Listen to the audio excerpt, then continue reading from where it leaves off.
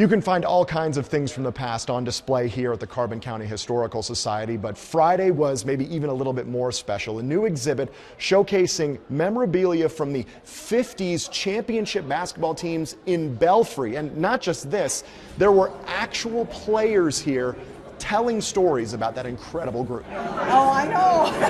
I've heard the stories. Wayne Cadman and high school best friend Tom McDonald had a lot of them. Friday, several of McDonald's daughters made sure to introduce themselves to Cadman. Miss him every day. He's the best man in my wedding. I know, I heard that. Interactions like these were possible because of Glenna Alavizos, a 1955 Belfry graduate who wrote this book, The Golden Bats, about one of the greatest basketball dynasties in Montana history. To be number one of all those teams has a lot to say for itself. Belfry won the 1952, 53, and 54 Montana Class C boys basketball titles. Still to this day, the only three-peat in boys Class C history. We're the only ones. Never do. Okay. What does it mean to be a part of that? Curtis, Royce, and Cadman are the only surviving players at 90 and 87 years old, respectively. That pales in comparison to the guest of honor, head coach Bob Ray's wife, Alice.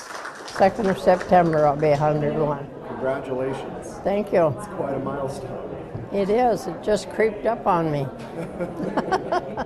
The three shared stories Friday in front of a full house inside the museum. More people than went to Belfry High School back in the 50s, though attendance swelled when the nearby Bear Creek School closed because of the Smith mine disaster, which killed 75 people and decimated the area.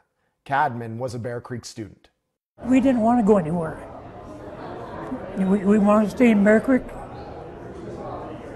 That was our home. Belfry turned out to be just the right place. They were more than welcome. You couldn't ask for a better bunch of boys to be around, play with. Bear Creek didn't have other sports. They just had basketball. And so we emphasized on basketball, and that's what we did. That talent, combined with Ray's coaching ability, was a match made in heaven. Ray moved to coach Butte High after the three-peat and promptly won 2 more titles.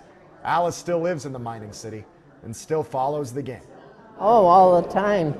When you go to every game, you get used to it. You like it really well. It brought entire towns together and still does.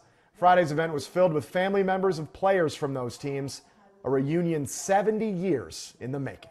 Seems like this is one big, happy family because of the Belfry Bats basketball team.